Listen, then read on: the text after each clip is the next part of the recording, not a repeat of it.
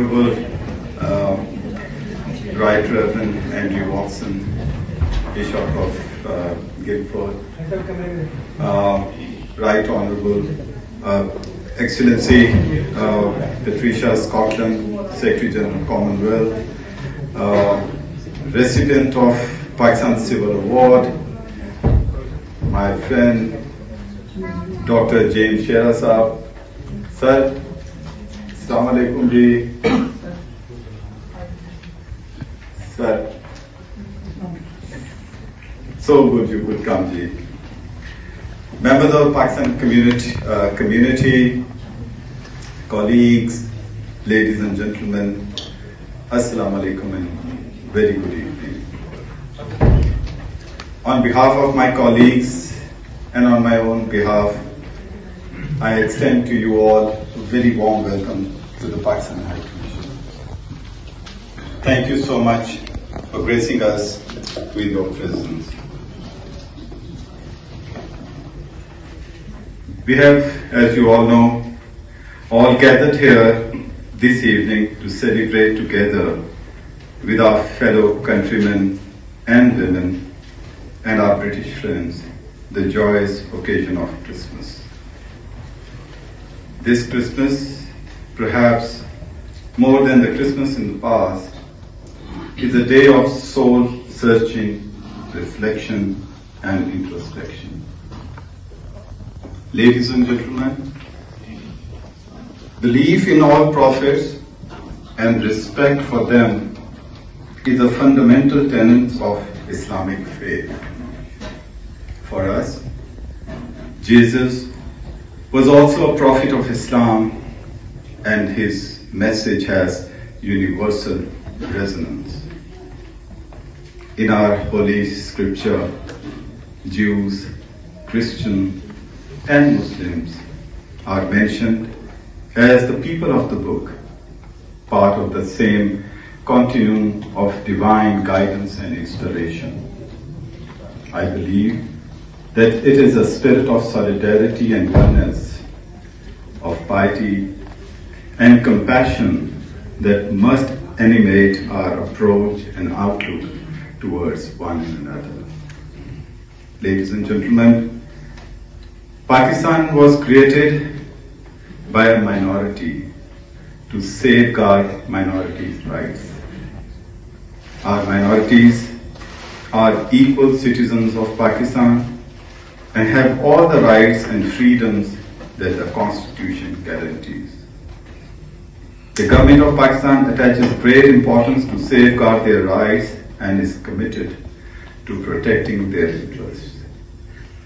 Our goal is to foster within our society an environment of interfaith harmony in which followers of Christianity, Islam, Hinduism, and other faiths could live in perfect peace and friendship.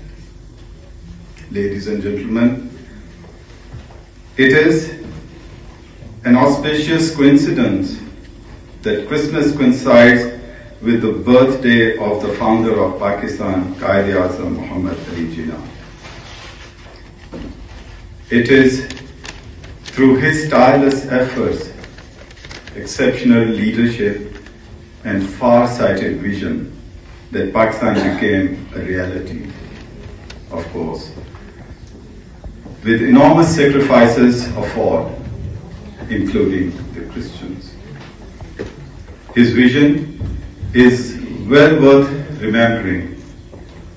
He wanted the state of Pakistan to be a place where its citizens would be free to visit their temples, their mosques, their churches, where their belonging to any religion, caste or creed would have no bearing on the business of the state.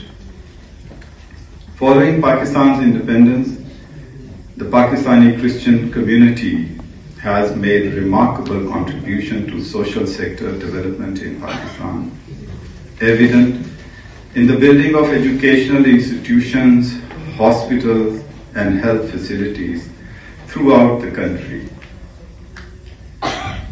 Darul Sukum, a home for children with mental and physical disabilities, Mary Adelaide's Leprosy Center, Ida Rue School for the Blind, Deaf and Dumb, St. Teresa Nursing Home, and the plethora of missionaries, colleges and educational institutions dotting Pakistan are the shining beacon of light and hope.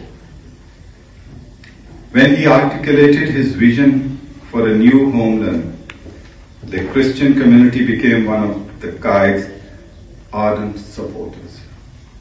The leaders of the church in Punjab fully endorsed the concept of Pakistan and advised community members to move to Pakistan when it would come into existence. Joshua Fazaldeen, a Christian intellectual and proponent of the Pakistan movement, wrote newspaper articles to promote Jinnah's vision.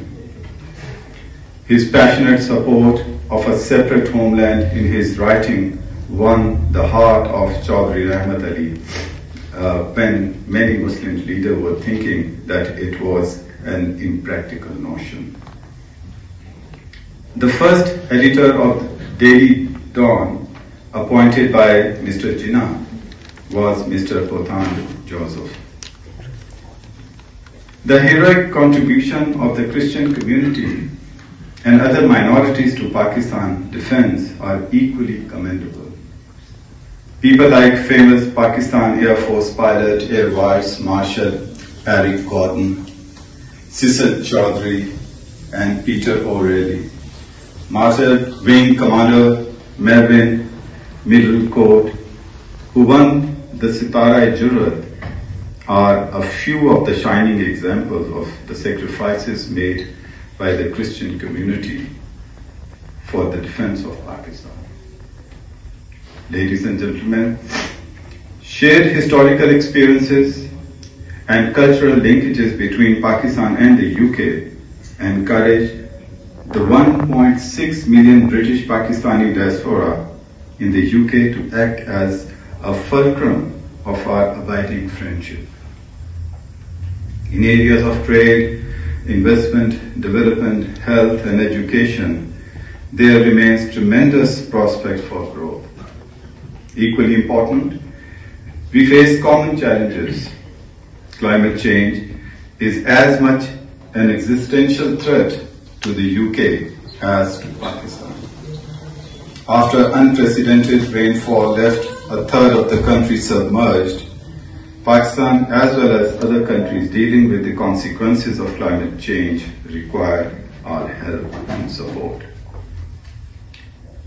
It is a matter of satisfaction and a mark of our friendship that UK and its people contributed generously towards the relief effort.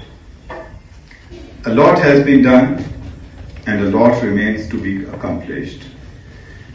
We look to continued support from the UK and its people as Pakistan rebuilds a more climate resilient future.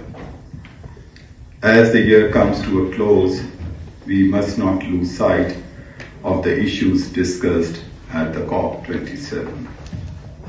Brothers and sisters, on this festive occasion, let us not forget those living with pain and suffering, particularly those who have been victims of natural disasters in Pakistan and elsewhere.